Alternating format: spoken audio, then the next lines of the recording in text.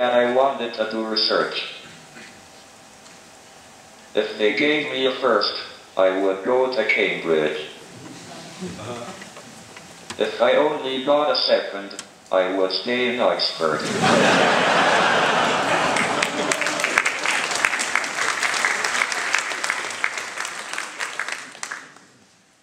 They gave me a first.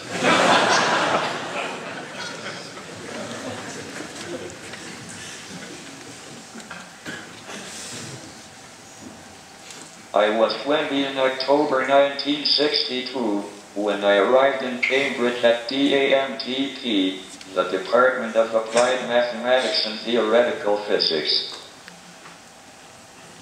I had applied to work with Fred Hoyle, the most famous British astronomer of the time. I say astronomer because cosmology then was hardly recognized as a legitimate field. However, Hoyle had enough students already, so to my great disappointment, I was assigned to Dennis Sharma, of whom I had not heard.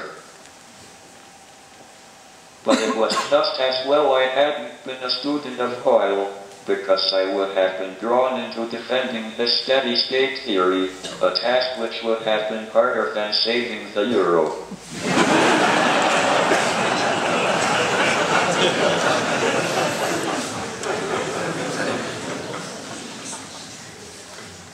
I hadn't done much mathematics in the very easy physics course at Oxford, so Sharma suggested I work on astrophysics. But having been cheated out of working with Hoyle, I wasn't going to do something boring like Faraday rotation. I had come to Cambridge to do cosmology, and cosmology I was determined to do.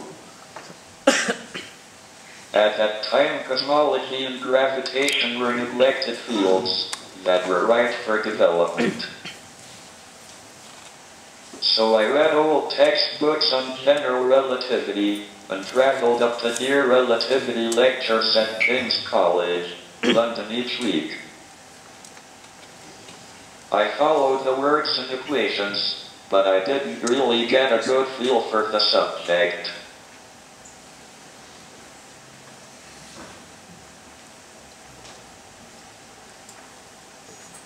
At that time, it became clear something was not quite right with me. Already in Oxford, I had noticed that I could no longer row a sculling boat properly. The Christmas after arriving in Cambridge, I went home. It was a very cold winter and my mother persuaded me to go skating on the lake in St. Albans, even though I knew I was not up to it. I fell over and had great difficulty getting up again. My mother realized something was wrong and took me to the doctor. I spent weeks in Bart's hospital and had many tests. They never actually told me what was wrong, but I guessed enough to know it was pretty bad, so I didn't want to ask. In fact, the doctor who diagnosed me washed his hands of me, and I never saw him again. He felt that there was nothing that could be done. In effect, my father became my doctor, and it was to him that I turned for advice.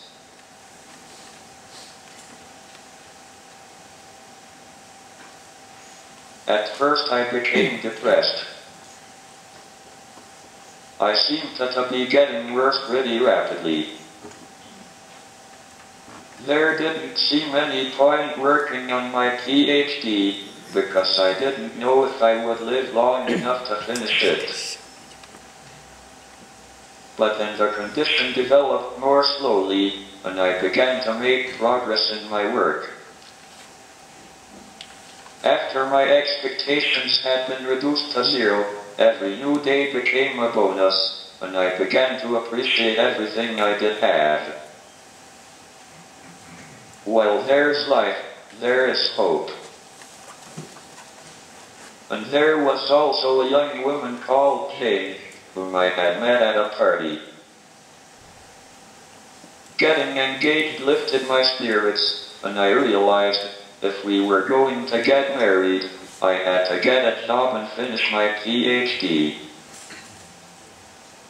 I began to work hard and I enjoyed it.